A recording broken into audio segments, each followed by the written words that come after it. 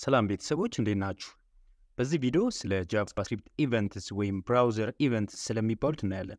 እንግዲህ ባለፈው የጃቫስክሪፕት ሲሪሳችን ላይ ስለ ዶም የዶክመንት ኦብጀክት ሞዴል ስለሚባለውና አጠቃላይ እንዴት አድርጎ ብራውዘር ላይ ያሉ ኦብጀክቶች አክሰስ እንዴት ማድረግ እንደምትችል እንዴት ትራቨርስ ማድረግ እንደምትችል ሙሉ ነገሩን አይተናል።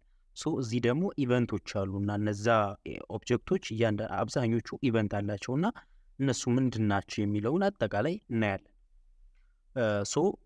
እንግዲህ ኢቨንትስ ምንድነው ከሚለው ስንነሳ ኢቨንትስ አር ሲግናል that something has occurred or is occurring። እንግዲህ የሆነ ክሊክ ሂር ለምሳሌ በተን ክሊክ ስናደርግ or something ሊሆን ይችላል የሆነ ነገር ሀፕን አደረገ ወይም እያደረገ ነው ብሎ መልእክት የሚሰጥ ነገር በሙሉ በተለይ በእኛ ሴንስ ማለት ነው በብራውዘራችን ላይ በዌብ ዴቨሎፕመንት ወይም ብራውዘር ቤዝድ ዶክመንቶች ላይ ደግሞ ሲሆን ለምሳሌ ክሊክ ስታረጉ ኢንፑት ስታረጉ or something happen ሲያደርግ የሚፈጠር ሲግናል ኢቨንት ይባላል ነው ሐሳቡ። ያ ነው ኢቨንት የሚባሉት እንዳጠቃላይ ማለት ነው። ለምሳሌ እንግዲህ ኤግዛምፕልስ ኦፍ የዶክመንት ኦብጀክት ሞዴል ወይም የዶም ኢቨንትስ የሚባሉት ውስጥ when a user clicks the mouse የሆነ ነገር ክሊክ ስታደርጉ ወይም ደግሞ ዌብ ፔጃችሁ ሎድ ሲያደርግ እሱም አንዱ ራሱን የቻለ ሎድ ሲያደርግ ኢቨንት ነው ሀፕን ያደርገው።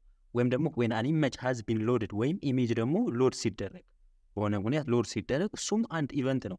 ወይም ደግሞ when the mouse moves over an element እንግዲህ የተለያዩ HTML ኤሌመንቶች አሉ በዛ ላይ ሙቭ ስታደርጉ እሱ ራሱ አንድ ኢቨንት ነው።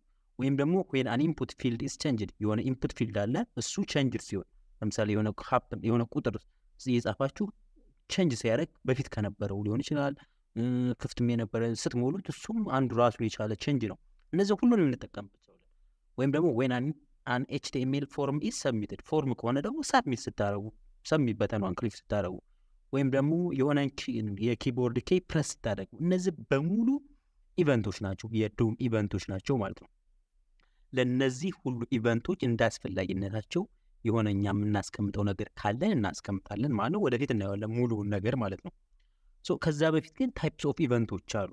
ኢቨንት ካልን እንግዲህ ምን አይነት ታይፖች አሉት? የተለያዩ ታይፖች አሉ እነሱን እናያለን ማለት ነው። ብዙ አይነት ኢቨንቶች አሉ። ለምሳሌ አኒሜሽን ኢቨንት የሚባል አለ፣ ክሊፕቦርድ ኢቨንት፣ ድራግ ኢቨንት፣ ፎከስ ኢቨንት፣ ሃስ ቼንጅ ኢቨንት፣ ኢንፑት ኢቨንት፣ ኪቦርድ ኢቨንት፣ ማውዝ ኢቨንት በጣም ብዙ ናቸው። እነዚህም እንግዲህ የሆነ ሲኤስኤስ አኒሜሽን ሲሆን የሆነ ክሊፕቦርድ ደግሞ ሞዲፋይ ሲደረግ ድራግ ኤንድ ድሮፕ ኢንተራክት ማድረግ ስንፈልግ ይሆናል። ወይም ፎከስ ሳናረግ ስንቀር የሆነ URL ስንቀይር ምናምን ኢንፑት ስናስገባ ኪቦርድ ላይ ኢንተራክት ስናደርግ ማውዝ ኢንተራክት ስናደርግ እነዚህም ሁሉ ወይም የሆነ ዌብ ፔጃችን ናቪጌት ስናደርግ ወደ ተለያዩ ቦታ እነዚህ ሁሉ ኢቨንቶች ናቸው። ግን ግሩፕ አላቸው። እነዛ ግሩፖችን ደግሞ እንግዲህ ኢቨንት ታይፕስ ብለን በብዙ መከፋፈል ይቻላል ማለት ነው እንዲህ ዋይደር አንደርስታንዲንግ እንዲኖራችሁ ማለት ነው። የመጀመሪያው ብዙ አይነት አሉ። ዩዘር ኢንተርፌስ ኢቨንትስ የሚባሉ እነዚህ ዩዘር ኢንተርፌስ ኢቨንትስ ወይም UI ኢቨንትስ የሚባሉ ለዩዘሩ የሚታየው ኢንተርፌስ ላይ ሀፕን የሚያደርጉ ኢቨንቶች ናቸው። ሌላኛው ፎከስ ኤንድ ብለር ኢቨንትስ የሚባሉ ግሩፖች አሉ፣ ብዙ ናቸው እነሱ። ማውዝ ኢቨንትስ ደግሞ የሚባሉ አሉ። ማውዝን ስትነካኩ የተለያዩ ክሊክ ስታደርጉ ማውዝ አፕ ማውዝ ብዙ አሉ፣ እነሱ እናያለን። ኪቦርድ ኢቨንቶች አሉ፣ ፎርም ኢቨንቶች አሉ፣ ሙቴሽን ኢቨንቶች አሉ። HTML የራሱ ደግሞ ያድሱ HTML5 ኢቨንትስ አለ፣ ወይም ከCSS ጋር የተገናኘም ኢቨንት አለ። እነዚህ እንግዲህ ግሩፓቸው ነው። የተለያዩ ኢቨንት ታይፖቹ ይሄን ይመስላሉ። በየሁሉም ውስጥ የተለያዩ አሉ።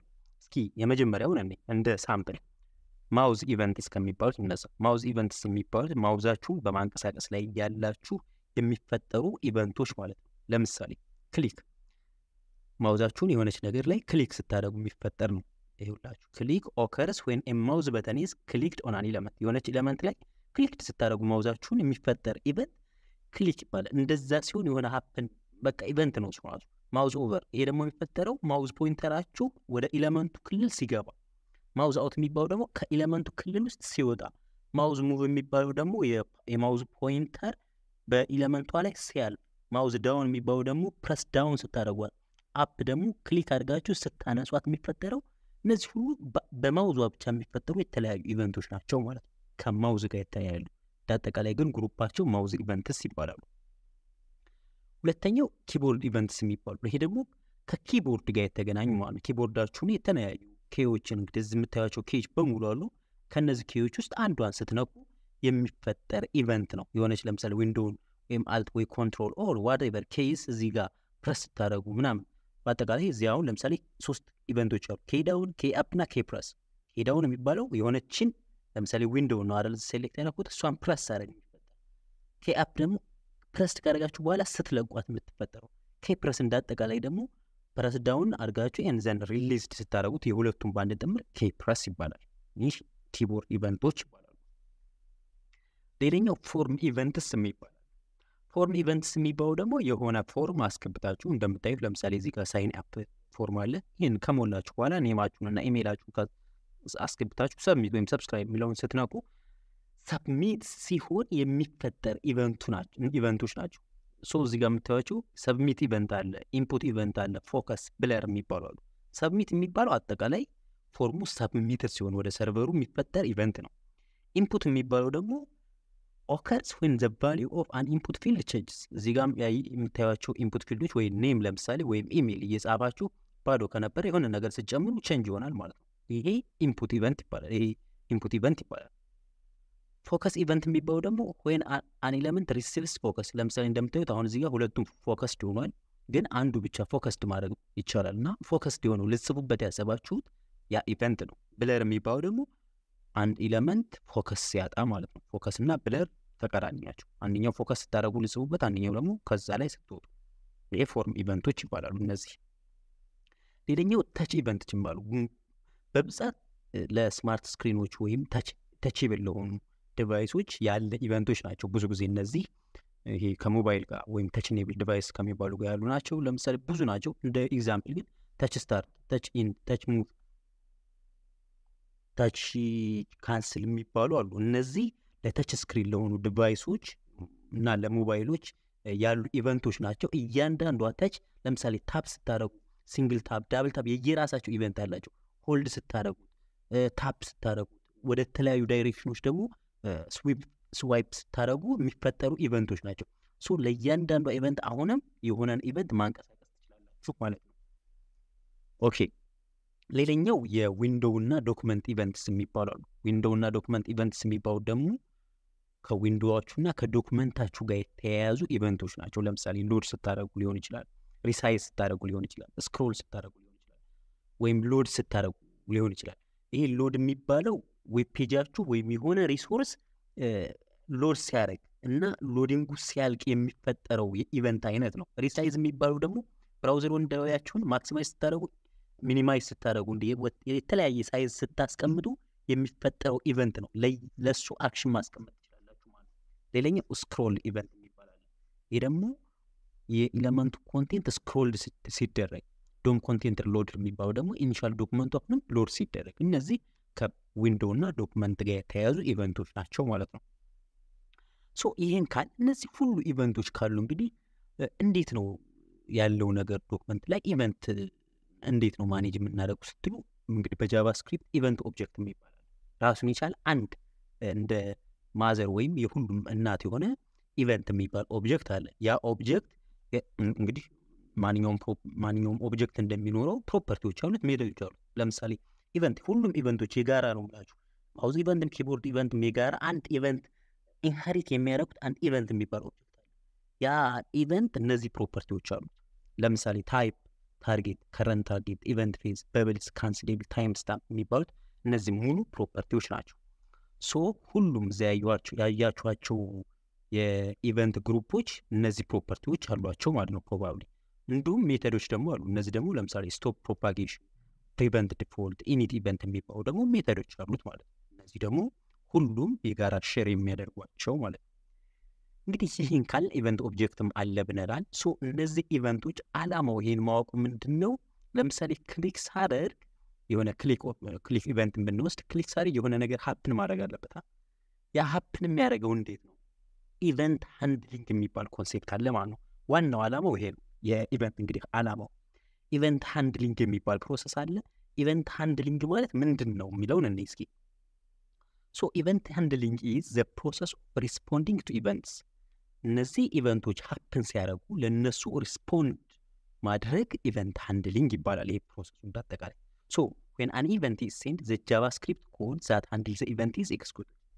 event handler የሚባለው ደግሞ ያ ክሊክ ሊሆን ይችላል ወይም on change ሊሆን ይችላል ምን ብቻ የሆነ event happen ሲያደርግ execute የሚያደርግ javascript ፋይል ወይም ኮድ ማስቀመጥ event handling ይባላል ያችረን የምታረጋው ኮድ ግን javascript handler ወይም listener ትባላለች እዚህ እንደምታዩት ነው እንግዲህ event handler ወይም event listener የሚባለው the javascript code that handles the event is called event handler ይባላል ወይም ሌላ ስሙ event listener ይባላል so ይህ listener ምንድነው የሚያደርገው it is used to do a variety of things ለምሳሌ እንደኛው ለምሳሌ የዌብ ፔጃችን appearance እንዲቀየር ከፈለኩኝ በዛ ኢቨንት ምክንያት ማድረግ ይችላል ወይም ደግሞ አዲስ ሜሴጅ ዲስፕሌይ ማድረግ አዲስ ኤሌመንት ፑት ለማስቀመጥ ይሆናል ወይም የሆነ ካልኩሌሽን ፐርፎርም እንዲሆን ሊሆን ይችላል ወይም ደግሞ የሆነ ፎርም ሰብሚት እንዲሆን ሊሆን ይችላል ብቻ ሃንድለሩ ክሊክ አድርገን or something happen ኢቨንት ፈጥረን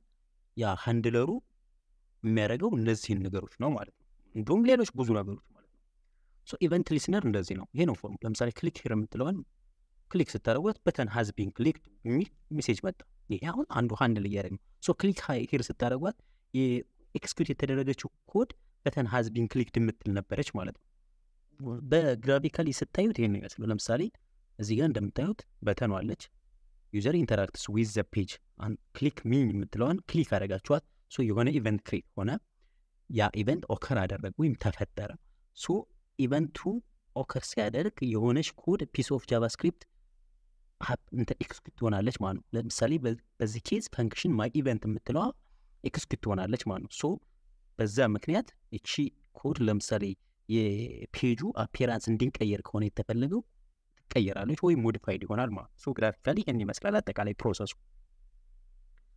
ሶ በዚህ መሰረት እንዳጠቃላይ ይሄ ሃንድሊንግ የማስቀመጥ ጃቫስክሪፕት ይሄ ኢቨንት ሃንድሊንጉን ወይም ኢቨንት ሊስነሩን የምናስቀምጥባቸው ሶስት መንገዶች አሉ የመጀመሪያው HTML አትሪቡትን በመጠቀም ነው ሁለተኛ የዶም ፕሮፐርቲዎች አሉ እነሱን በመጠቀም ነው ሶስተኛው አድ ኢቨንት ሊስነር የሚባል ሜተድ አለ አዲስ ነው ይሄ እሱን በመጠቀም ነው ተወዳጁም እሱ ነው ሶ ሁሉንም እናያቸው የመጀመሪያው ዩዚንግ HTML አትሪቡት ነው እንግዲህ you can directly set an event handler to HTML element as an attribute named on event and can trigger an event on that action ይህ ምንድነው ሁሉም HTML አትሪቡቶች on event ማለት ለምሳሌ እዚህ ጋር የኢቨንቱ ስም ክሊክ ሆነ on ክሊክ ትሉታላችሁ ቼንጅ ከሆነ ኢቨንቱ ስም on ቼንጅ ትሉታላችሁ እንደዛ የሚባል አትሪቡት አላችሁ ሁሉም HTML ኤሌመንቶች ሶ ምንድነው የምታደርጉት ለዛ HTML አትሪቡት ለኤሌመንታችሁ ማለት ነው ሄዳችሁ መስጠት በኤግዛምፕል እንይ ለምሳሌ በተን የምትባል ኤሌመንት አለች ክሊክ ስትደረግ ፋየር ኢቨንት የምትልናትና በተኗ ክሊክ ስትደረግ on ክሊክ የሚባል ፕሮፐርቲ ያላት እሱ ሀፕን ያደርጋል እሱ ፕሮፐርቲ ያላት ሶ on ክሊክ ትላላችሁና ውስጧ ነው እንግዲህ do something የምትሉት እዚህ በእንትን ውስጥ ያስቀምጣችሁት በኮቴሽን ውስጥ ያስቀምጣችሁት ፋንክሽን ነው እዚህ የምታዩት ነው ስክሪፕቷ እዚና ፋንክሽን do something ሶ do something የምትለዋ ስትጠራ አለርት ኢቨንት ፋየር የምትል ነው ሀፕን የሚያደርግ አለርት የሚያደርግ ሶ ብቻ ግን ይቺ በተን ክሊክ ስትደረግ on ክሊክ ይቺ በተን ክሊክ ስትደረግ do something የሚለው ፋንክሽን ፋየር ወይም ኤክስኪዩት ይሁን ብላችኋል ማለት ነው ይሄ አንዱ መንገድ ነው የተለያዩ የኤችቲኤምኤል ኤሌመንቶች ያላቸውን የኢቨንት አትሪቡቶች በመጠቀም አታች የምናደርግበት መንገድ ነው ሁለተኛው ደግሞ ዶም ፕሮፐርቲ ነው እንግዲህ every element in the DOM has bunch of DOM properties ነው የሚላችሁ እንግዲህ ያኛው ኤሌመንት ላይ ነው ቀጥታ ይሄር ነው ይሄ ደግሞ በኦብጀክት ኦሪየንትድ ኬስ ስናየው ሁሉም DOM ኤሌመንት ማለት ነው ኢቨንት ሊስነር አለ የኢቨንት ሊስነር ፕሮፐርቲ ያለው ለምሳሌ እነዚህ የምታያችሁ በሙሉ ነው ለምሳሌ on upload on blur on click on close on copy on change on cut on double click on drag እነዚህ ሙሉ የምታያቸው የተለያዩ የዶም ፕሮፐርቲዎች ናቸው እነሱን አታች ማለት ነው እንዴት እናደርጋለን ለምሳሌ አሁን ሶ በተናችን HTML ፋይላችን ላይ ሆነች በተን አለች ሶ እሷን አክሰስ እናደርጋለን መጀመሪያ ይሄን እንግዲህ እንዴት ትራቨርስ እንደምናደርግ አይተናል ዶም ላይ ሶ document.element በአይዲ በተን የምትለው አይዲ ያለውን that means በተን የሚል አይዲ ያለውን ኤሌመንት እሱ ሴሌክት እናደርጋለን ከዛ በኋላ አንድ ፈንክሽን አለን እዚህ ሶ በተን እቺ ሴሌክት አደረጋትን ዶት on click የሚባል ፕሮፐርቲ ስለሚኖራት which is equal to ብላችሁ ሜሴጅ የሚባለው እዚህ የምታዩት ፈንክሽን ነው እሱ ረን ያደርጋል ማለት ነው። ይሄ አንዱ መንገድ ነው። ለምሳሌ እዚህ በተን ላይ ሴሌክት ካደረኩ በኋላ ኦን ቼንጅ ከሆነ ኦን ቼንጅ ያደርጋል፣ ኦን ዳብል ክሊክ ከሆነ ኦን ዳብል ክሊክ እያደረጋችሁ የፈለጋችሁትን ኤክስኪዩት ማለት ትችላላችሁ። ሌላኛው ሶስተኛው መንገድ አድ ኢቨንት ሊስነር ሜተድ የሚባለው ነው። ይህኛው ደግሞ በጣም አዲስ የሚባል ነው። ለሁሉም የኤሌመንቶች ያለ ሜተድ ነው። ሊስነር ነው። በዚህ መልኩ ነው አታች የምናደርገው። ኤሌመንታችሁን ሴሌክት አደርጋላችሁ ዶት አድ ኢቨንት ሊስነር እና ከዛ የኢቨንታችሁን ስም ከዛ በኋላ ኢቨንቱ ሀፕን ሲያደርግ የሚጠራውን ኮልባክ ፈንክሽን ትጠሩታላችሁ ማለት ነው። እቺ ሲንታክሱ ነው። በቃ እዚህ ጋር የምታዩት ኤሌመንቱ ማለት እቺ የመጀመሪያዋ ኤችቲኤምኤል ኤሌመንቱ ነው አታች የምታደርጉባት። ኢቨንት የሚባለው ደግሞ የኢቨንቱ ስም፣ ለምሳሌ ክሊክ ከሆነ ክሊክ፣ ቼንጅ ከሆነ ቼንጅ ኦር ሰምቲንግ ችግር የለውም። ኮልባክ ፈንክሽን ደግሞ ያኛው ትሪገር ሲደረግ ረን የሚያደርገው ፈንክሽን ማለት ነው። ዩዝ ካፕቸር የሚባለው ደግሞ ይሄ ቦሊያን ቫልዩ ነው። ኢት ስፔሲፋይ ዌዘር ኢቨንት በብሊንግ ኦር ኢቨንት ካፕቸሪንግ። እነዚህ ደግሞ በብሊንግ እና ኢቨንት ካፕቸሪንግ የሚባሉ ሁለት ኮንሴፕቶች አሉ። ያው ኦፕሽናል ናቸው። በርግጥ ኢቨንት በብሊንግ ማለት ለምሳሌ አንድ በተን ስትነኩ እሷ ውስጥ ዲቭ ውስጥ ከሆነ ያለችበት ወይም ዲቭ ደግሞ አሁንም በዲቭ ውስጥ በዲቭ ኤችቲኤምኤል ውስጥ እንደዚህ እያደረገ ስለሚሄድ በብል እያደረገ ነው ከመጀመሪያው ተነሱ ዶክመንት ዛት ሚንስ ኤችቲኤምኤል ፋይሉ ከዛ ወደ ዲቭ ከዛ በተኗ ጋር ነው የሚደርሰው። ኢቨንት ካፕቸሪንግ የሚባለው ደግሞ ከስር ሲጀምር ነው። ብቻ ያ ኮንሴፕት አለ፣ በደንብ ታዩታላችሁ። በኮርስ እናየው እንደዚህ ነው። የመጀመሪያው ዶክመንት ጌት ኤሌመንት በአይዲ ብላችሁ ኤሌመንታችሁ ሴሌክት ታደርጋላችሁ። ከዛ በኋላ አድ ኢቨንት ሊስነር የሚለውን ሜተድ ትጠሩና ክሊክ ሲሆን ክሊክ የሚባል ኢቨንት ክሬት ከሆነ ፈንክሽናችሁ መጥራት ሜሴጅ የሚባል ፈንክሽን ኤክስኪዩት አድርጉልኝ ትሉታላችሁ ማለት ነው። ይህ ነው መንገዱ። ወይ እዚህ ላይ እንግዲህ በጣም ብዙ ፈንክሽኖችን አታች ማድረግ ትችላላችሁ። ለምሳሌ እዚች ላይ በተን የምትለዋ ላይ በጣም 3 ለምሳሌ እዚህ አድ ኢቨንት ሲልስ ክሊክ ሲደረግ ክሊክ ፈንክሽን የሚባለው ክሊክ ፈንክሽን ማለት እቺ ፈንክሽን እንዴት ታደርጉታላችሁ። ማውዝ ኦቨር ስታደርጉ ደግሞ ማውዝ ኦቨር ፈንክሽን አድ ኢቨንት ሲልስ 3 ፈንክሽኖች ወይም 3 ኢቨንት ሃንድለሮች ኮኔክት እናደርጋለን ማለት ነው አንድ ኤሌመንት ላይ። በዚህ መልኩ ልንጠቀም ይችላል። 3 ፈንክሽኖች አሉ እዚህ 1 2 3 ዛት ሚንስ ማውዝ ኦቨር ፈንክሽን፣ ማውዝ አውት ፈንክሽን እና ክሊክ ፈንክሽን የሚባሉ አሉ። ሶስቱንም አድ ኢቨንት ሊስነር እያልን መጨመር እንችላለን ማለት ነው። በዚህ ምክንያት አድ ኢቨንት ሊስነር በጣም ተመራጩ መንገድ ነው። በተለይ በደንብ የሚያሰራችሁ እሱ ነው። እሱ ሪኮመንድ ይደረጋል። ሶስቱንም ግን መጠቀም ትችላላችሁ ማለት ነው። ይሄንን ይመስላል አጠቃላይ ኢቨንት ላይ ያለው ሁኔታ። በሌላው ቪዲዮ እስከምንገናኝ መልካም ጊዜ። ያላያችሁ ስለ ዶም በተለይ ያላያችሁ የጃቫስክሪፕት ሲሪየሳችሁን ያላያችሁ ወደ ኋላ መለስ ብላችሁ ጃቫስክሪፕት ሲሪየሳችንን ተከታተሉ። ወደፊትም ይቀጥላል። ጃቫስክሪፕታችን ኮርሳችን ይቀጥላል። ጃቫስክሪፕት እንደጨረስ ወደ ሌሎችም እንቀሳቀሳለን። መልካም ጊዜ ላ